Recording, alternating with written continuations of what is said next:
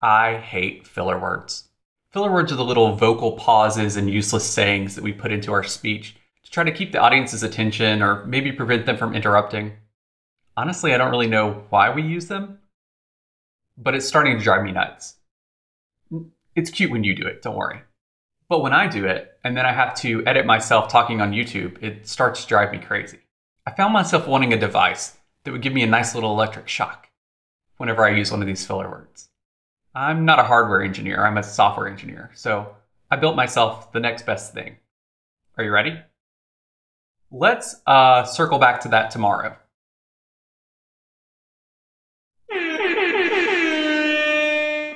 Yeah, an air horn. Now, whenever I use one of these little filler words, I know that there's this air horn looming and that moments later, it's going to wreck my audio, cause me to re-record a section, and basically just make me grumpy. The nice thing about this is that it's making me be more aware of what I'm saying as I'm saying it. So how do we build this? You don't need to build your own LLM and train it. You can just use some off-the-shelf tools and put them together like Lego. So come along and let's all be a little more well-spoken together. We'll start with a new TypeScript project. Looking at our package.json, all we have set up is TypeScript and our node types. We edit index.ts and we're ready to go. First, let's document what we want to do here. We want to, 1, constantly record, 2, recognize speech from recordings, 3, check recognized speech for filler words, and then 4, play air horn if filler words detected.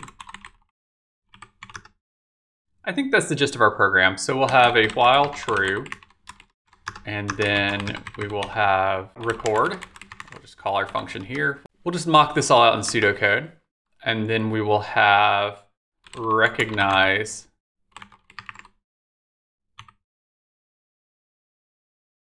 We'll say something like const text is going to be recognized.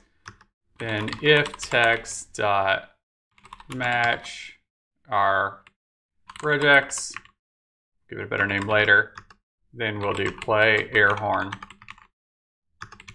So this is very grumpy because none of these things exist. So we can start implementing them. We want record to be blocking. It should always be happening.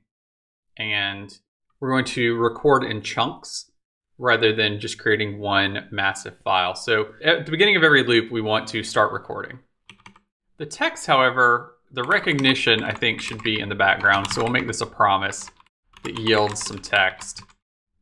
And then we'll deal with that. Okay. So how are we going to record and how are we going to do that in chunks? We'll open a new tmux tab and we're going to look at the rec command. Rec is part of the SOX audio library toolkit and is used for recording audio from your microphone to disk. We're going to give it a path of temp out.aiff, and then we're going to use the silence effect to tell it how to start and end recording. So we're going to start recording when there's one period of silence that lasts at least 0.1 seconds and is at 1% volume. We will end our recording when there are 2 frames of silence at 1.0 seconds at 1% volume. So this way we're not recording until there's at least 1% volume, and we don't stop recording until we've fallen below 1% for 2 seconds. So let's try this out. Hello, and how are you today? Let's play that back.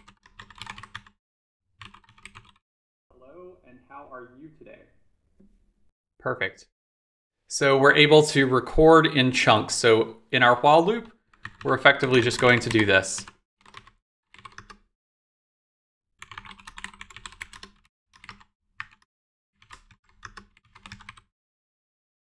And to do that, we will use spawn sync, because we want this to be synchronous.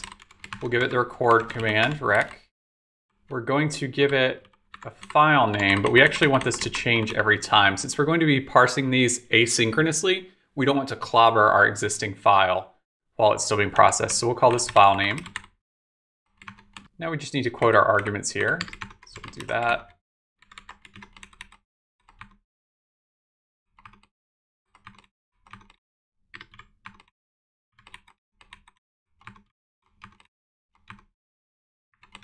these arguments need to be in square braces, so we'll fix that as well. And then we need to import spawn sync from child process. Now we're ready to define our file name. So file name is going to be const file name equals tmp filler i.aiff. And then we need to make I an incrementing number. So we'll say let I equals 0, and then we'll increment it at the beginning of record. And then I think we're in a good spot as far as record goes. Let's just comment this out. We'll also add in a log. So console.log, we'll say recording to file name. Great. And let's just give this a test. Over here, I'll do bun index.ts. You can use whatever TypeScript runner you want. And if I hit enter, we'll see recording to temp filler1.aiff. After some silence, we start recording the next. And then we start recording the next after even more silence. Perfect.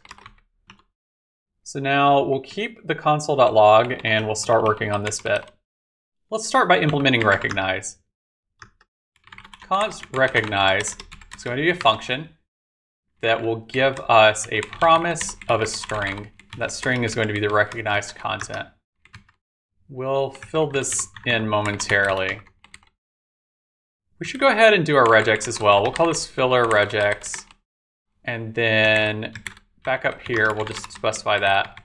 So filler regex is going to be a word boundary followed by or then another word boundary. Perfect. Now we can also define play air horn.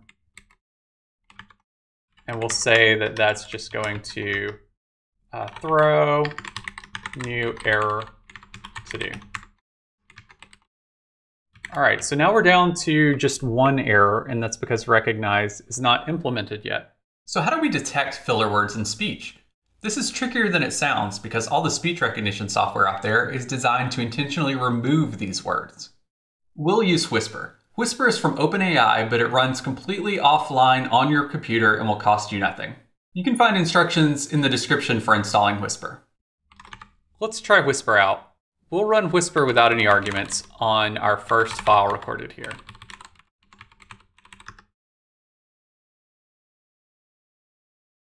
See that it takes a moment. It prints out some warnings. It detects the language.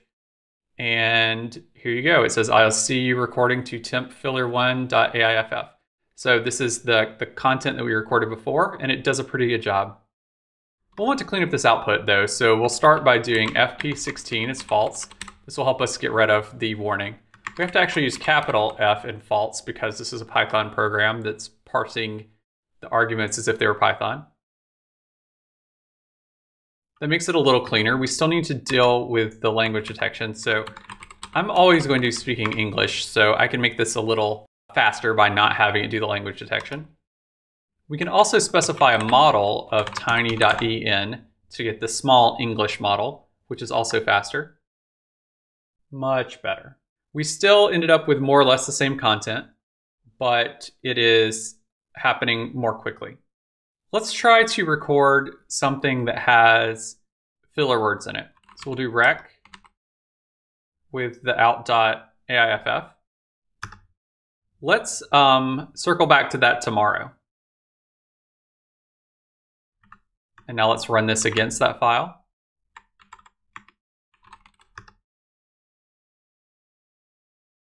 We didn't get our filler word there. That's unfortunate. The nice thing about Whisper, though, is that you can give it a prompt. So we're going to specify initial prompt is do not remove filler words like and Let's see if this does any better. Perfect. Let's circle back to that tomorrow. Do you have any apples today?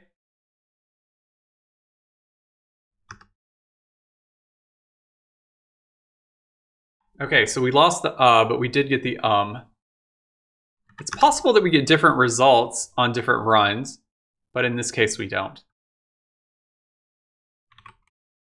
Do you have any apples today?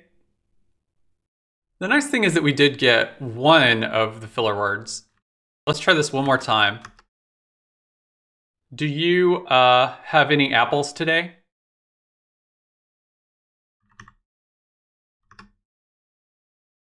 Okay, so it seems like it can detect one filler word at least per sentence. If it doesn't get multiples, that's okay for our purpose. So once again, we'll grab this entire prompt and we'll move it over here. This time we'll use spawn instead of spawn sync. Again, we want the recording to happen in a blocking way, but we want the processing to happen in the background. If both the recording and the processing were blocking, then we would be missing things that the user is saying while we're doing our processing before we can listen again. So we'll say const child process is going to be spawn, and then we will give it the command whisper. Then we will give it all of our arguments, except the initial whisper. This, we actually want to use a file name here, so we'll take that as an argument, file name, and then we'll quote these.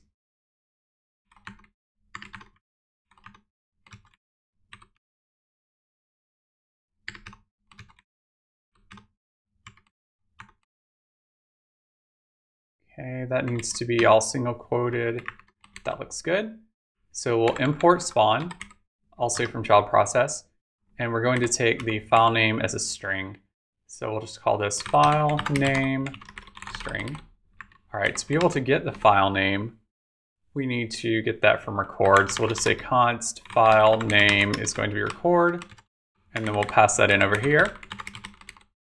And then now we need to hop back up to record and make it return a string.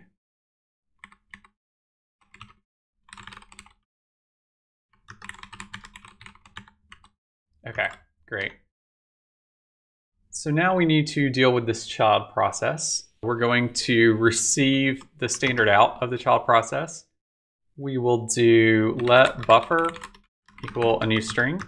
Then we'll say child process dot standard out dot on data, and we'll get a chunk of data here.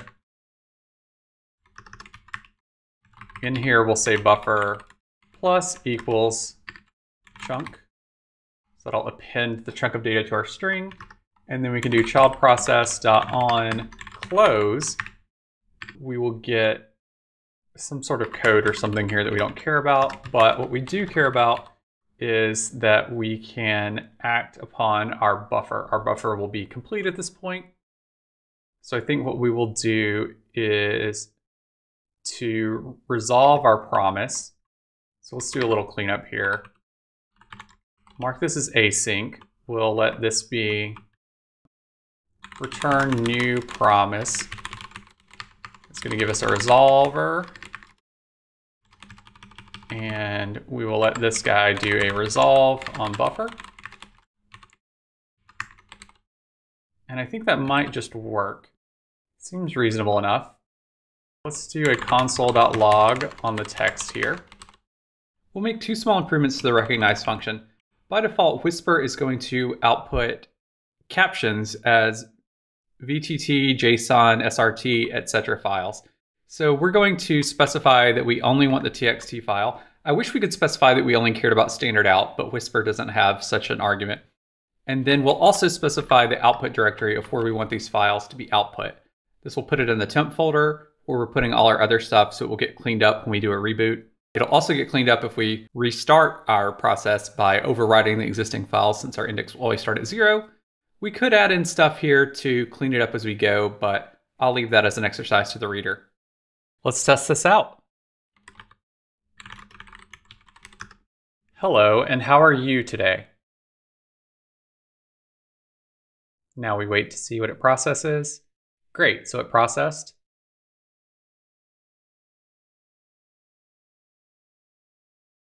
Wonderful. Now, I wonder if we keep talking. Okay, it seems to be getting everything so far, so I think our silence parameters are good.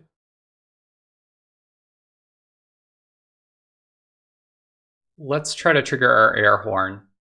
Let us circle back to that Tuesday.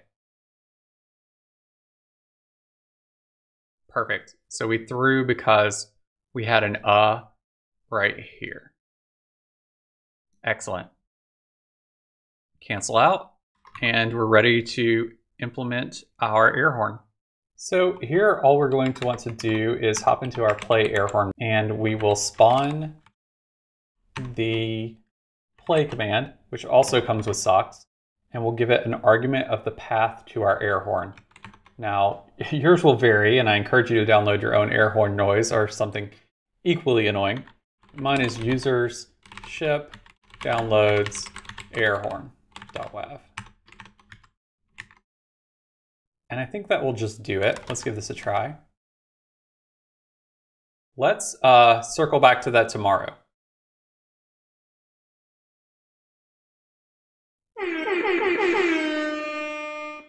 Great. If I say things without the filler words, then we should be fine. But if we include filler words like then it will trigger.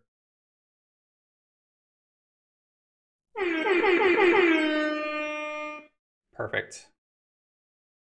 So we can actually see that we did lose a little bit here. This should be great instead of rate. And then we lost something here in the ether. So our silence parameters may actually need a little bit of tweaking after all. But the goal here is not to have 100% accuracy. The goal is to constantly be improving ourselves. And as long as we are constantly being annoyed by this air horn, that should happen. Whisper works great and is easy to install, but if we want to go faster, we can use whisper.cpp. This is a C++ implementation of Whisper that is optimized heavily. The instructions to install it are in the README for the project, but you can also follow along with me. In another directory, we'll start by cloning the whisper.cpp project.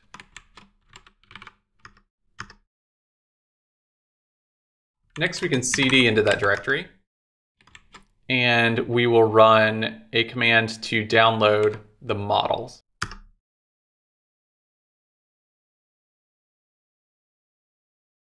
Now we can do a make. This takes a moment as it builds the optimized version for your computer. And now we can compare some timings. We will run our current whisper command against an audio file. And we see that it takes 1.85 seconds. Now we run the whisper.cpp command against our audio file, and it takes 276 milliseconds. Let's make the changes to our code to support whisper.cpp. There's a few things we need to do to support whisper.cpp, so we'll go to our recognize function, and we're going to actually change a lot of these arguments. So we'll just paste in our example here. So this is going to be our whisper command path. And that will be different for you, obviously. Then we will give it the file name and then file name. Models is also going to need a path. So we'll do, actually, let's call this whisper path. And it's going to be that, set main. Leave our trailing. All right, and then this will be whisper path main. Actually, I already don't like that trailing slash. All right, so then for models, what we'll do is this will be whisper path slash models. Okay, so that's good. Our prompt, we'll quote that, and then we don't need to double quote this because it will get shell escaped. We need to get our language here. And we don't need to redirect our standard error. Whisper.cpp does a lot of debugging information on standard error, but since we're actually only capturing standard out below, we should be good to go.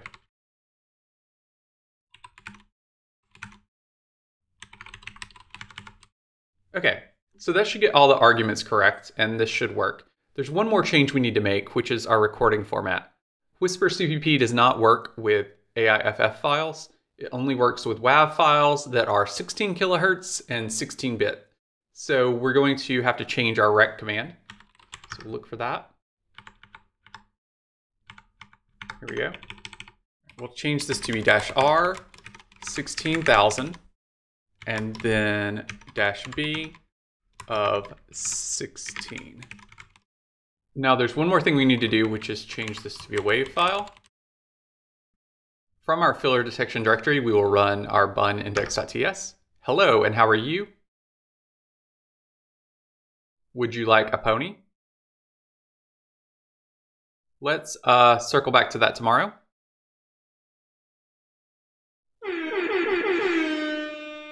Lovely. So the feedback is a good bit faster.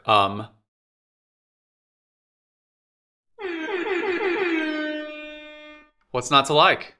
You can find the full code down in the description, and I've even modified it so that you can pass in the arguments of where your air horn sound lives and where your local whisper.cpp install is. Like many models, Whisper can hallucinate, so you may need to add some code to eliminate false positives over time. This can especially be impacted by the prompt itself. I've handled the initial pass at that in the code. After using this for a while, I'm going to add some more things to the regex like so and possibly great and perfect, since as standalone words, those seem to be filler for me. Finally, I would love if someone would make a productionized version of this that anyone without a technical background could install on their computer with just a couple clicks. I think we can all get better together. So until next time, let's listen for those air horns. Later, friends.